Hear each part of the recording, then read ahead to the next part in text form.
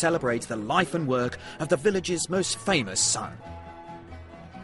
But I'm not too sure what these gladiators are doing here. And the appearance of this camel came as a bit of a surprise too. The man himself would have hardly approved of the ideas of using fun and games to advance an interest in mathematics. Unlike the aristocratic Descartes, Fermat wouldn't have considered it worthless or common to create a festival of mathematics. Maths in action, that one. It's beautiful. It's really nice, yeah. Fermat's greatest contribution to mathematics was to virtually invent modern number theory. He devised a wide range of conjectures and theorems about numbers, including his famous last theorem, the proof of which would puzzle mathematicians for over 350 years. But it's little help to me now. Getting it apart is the easy bit. It's putting it together, isn't it, that's the difficult bit. Okay, how many bits have I got? I got 6 bits. I think what I need to do is put some symmetry into this. I'm afraid he's going to tell me how to do it, and I don't want to see. I hate being told how to do a problem. I'm not going to look. Then he's laughing at me now, because I can't do it. That's very unfair. There we go. Can I put them together? J'arrive! I got it! Now that's the buzz of doing mathematics, when the thing clicks together and suddenly you see the right answer. Remarkably, Fermat only tackled mathematics in his spare time. By day, he was a magistrate. Battling with mathematical problems was his hobby and his passion. The wonderful thing about mathematics is that you can do it anywhere. You don't have to have a laboratory. You don't even really need a library. Fermat used to do much of his work while sitting at the kitchen table, or praying in his local church, or up here on his roof. He may have looked like an amateur, but he took his mathematics very seriously indeed. Fermat managed to find several new patterns in numbers that had defeated mathematicians for centuries. One of my favourite theorems of Fermat is all to do with prime numbers. If you've got a prime number, which when you divide it by 4 leaves remainder 1, then Fermat showed that you could always rewrite this number as 2 square numbers added together. For example, I've got 13 cloves of garlic here, a prime number which has remainder 1 when I divide it by 4. Fermat proved you could rewrite this number as 2 square numbers added together. So 13 can be rewritten as 3 squared plus 2 squared, or 4 plus 9. The amazing thing is that Fermat proved this will work however big the prime number is. Provided it has remainder 1 on division by 4, you can always rewrite that number as 2 square numbers added together. Oh my God! What I love about this sort of day is the playfulness of mathematics. And Fermat certainly enjoyed playing around with numbers. He loved looking for patterns in numbers. And then the puzzle side of mathematics. He wanted to prove that these patterns would be there forever. But as well as being the basis for fun and games in the years to come, Fermat's mathematics would have some very serious applications. One of his theorems, his little theorem, is the basis of the codes that protect our credit cards on the internet. Technology we now rely on today all comes from the scribblings of a 17th century mathematician. But the usefulness of Fermat's mathematics is nothing compared to that of our next great mathematician. And he comes not from France at all, but from its great rival. In the 17th century, Britain was emerging as a world power. Its expansion and ambitions required new methods of measurement and computation, and that gave a great boost to mathematics. The university towns of Oxford and Cambridge were churning out mathematicians who were in great demand, and the greatest of them was Isaac Newton.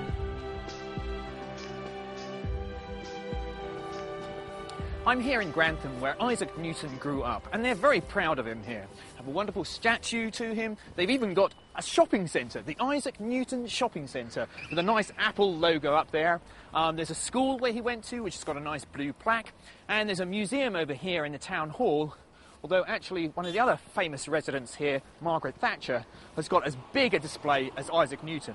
In fact, the Thatcher cups have sold out And there's loads of Newton ones still left, so I thought I would support mathematics by buying a Newton cup.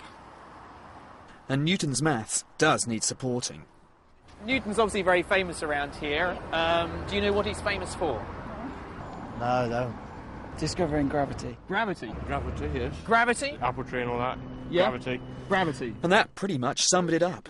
If people know about Newton's work at all, it is his physics, his laws of gravity and motion, not his mathematics.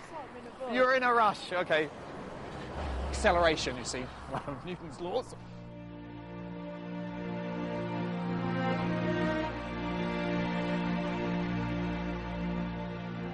"8 miles south of Grantham, in the village of Woolsthorpe, where Newton was born, I met up with someone who does share my passion for his mathematics. This is the house. Oh, wow, beautiful. Jackie Steddle is a Newton fan, and more than willing to show me around the house where Newton was brought up. So here is the, well, you might call it the dining room. I'm sure they didn't call that, but the Right, room where yeah. they ate, next to the kitchen. And, of course, there Lovely, would have been a great. huge fire in there. Yes, gosh, I wish it was there now. His father was an illiterate farmer, but he died shortly before Newton was born. Otherwise, the young Isaac's fate might have been very different. And here's his room, Oh, lovely, wow. as we think. Well, they preserved So- it really nicely. It's got Yes. a real feel of going back in time. It does, yes. I can see he's as scruffy as I am. Look at the state of that bed. That's how I think I left my bed this morning. Newton hated his stepfather, but it was this man who ensured he became a mathematician rather than a sheep farmer. I don't think he was particularly remarkable as a child. Okay, so there's hope for all those kids out Yes, there. yes. I think he had a sort of average school report. He had very few close friends. I don't feel he's someone I particularly would have wanted to meet. But I do love his mathematics. It's wonderful. Newton came back to Lincolnshire from Cambridge during the Great Plague of 1665, when he was just 22 years old. In 2 miraculous years here, he developed a new theory of light, discovered gravitation, and scribbled out a revolutionary approach to maths, the calculus. It works like this. I'm going to accelerate this car from 0 to 60 as quickly as I can. Now, the speedometer is showing me that the speed's changing all the time, but this is only an average speed. How can I tell precisely what my speed is at any particular instant? Well, here's how. As the car races along the road, we can draw a graph above the road, where the height above each point on the road records how long it took the car to get to that point. I can calculate the average speed between 2 points A and B on my journey by recording the distance travelled and dividing by the time it took to get between these 2 points. But what about the precise speed at the first point A? If I move point B closer and closer to the first point, I take a smaller and smaller window of time, and the speed gets closer and closer to the true value.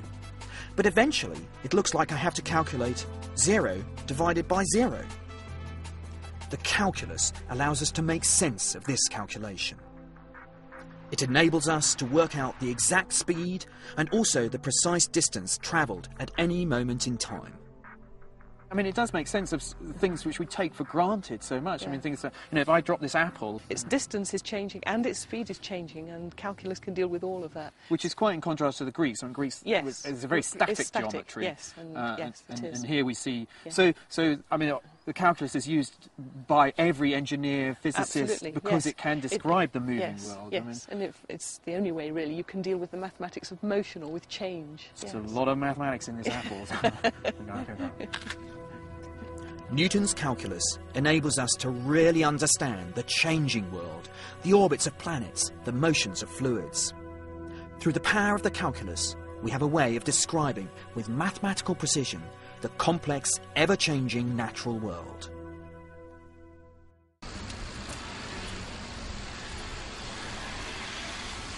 But it would take 200 years to realise its full potential. Newton himself decided not to publish, but just to circulate his thoughts among friends. His reputation, though, gradually spread. He became a professor, an MP, and then warden of the Royal Mint here in the City of London. On his regular trips to the Royal Society from the Royal Mint, he preferred to think about theology and alchemy rather than mathematics. Developing the calculus just got crowded out by all his other interests, until he heard about a rival. A rival who was also a member of the Royal Society and who came up with exactly the same idea as him. Gottfried Leibniz. Every word Leibniz wrote has been preserved and catalogued in his hometown of Hanover in northern Germany. His actual manuscripts are kept under lock and key, particularly the manuscript which shows how Leibniz also discovered the miracle of calculus shortly after Newton. What age was he when he wrote he was 29 years old, and that's the time within 2 months he developed differential calculus and integral calculus. Really, in 2 months? So it's all fast and furious when it comes. It's, yeah. There's a little scrap of paper over here. What's that one? Yeah, Is that a letter? Or? That's a small manuscript, and Leibniz notes, sometimes it happens that in the morning, lying in the bed, I have so many ideas that it takes the whole morning, or sometimes even longer, to note all these ideas and bring them to paper. Right. No, I suppose that's beautiful. I suppose that he liked to lie in the bed in the morning. A true mathematician, yeah. Spends his time thinking in bed. And I see you've got some paintings down here. So this is a painting. This is what he looked like. Right. Yeah. Even though he didn't become quite the 17th century celebrity that Newton did, it wasn't such a bad life. Leibniz worked for the royal family of Hanover and travelled around Europe representing their interests. This gave him plenty of time to indulge in his favourite intellectual pastimes, which were wide even for the time. He devised a plan for reunifying the Protestant and Roman Catholic